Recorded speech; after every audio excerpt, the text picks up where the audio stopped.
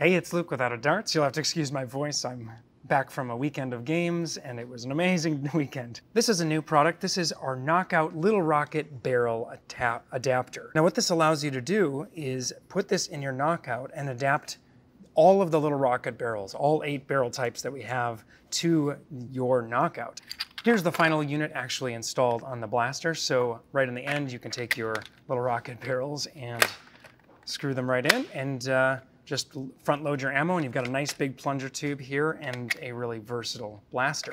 It's also non-permanent, so you can really easily remove it, which makes it, nice to just play around with for a couple rounds and then pull it out. So I'm going to show you now how to install it. The unit comes in 2 pieces. We'll already have the 2 O-rings installed. There's a side O-ring here, and there's an O-ring inside here, which allows for the tight barrel fit, and so that is airtight. Then you'll have the locking collar, which is the front portion. My buddy Tarek designed this one. Of course, you will need our standard 2.5 hex wrench. These are all M3 size screws. So what you're going to do is you're going to look for this little key here, and you're going to line that up with the little fin that's at the base of the tube there. So this channel here will go up the top. You're essentially going to shove that all the way back in, and then you're going to grab your front locking mechanism here, and we're going to put this over the top. If your screw is tightened, you're going to want to loosen it all the way. The reason for this is that you've got to get these locking tabs right here down into the blaster.